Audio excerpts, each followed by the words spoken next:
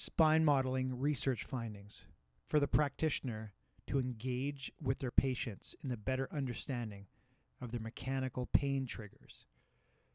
Aberrant segmental movements are a potential source of joint pain, and irregular motions in one vertebral segment will cause aberrant movement of the adjacent segment.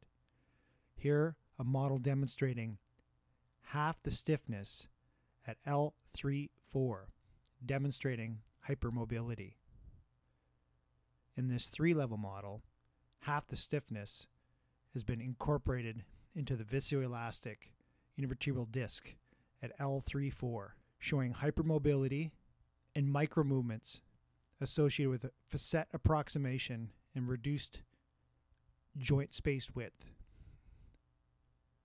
Now, a model can help explain the concepts of instability in a very realistic way so the patients understand their own conditions to reduce fears and promote self-management.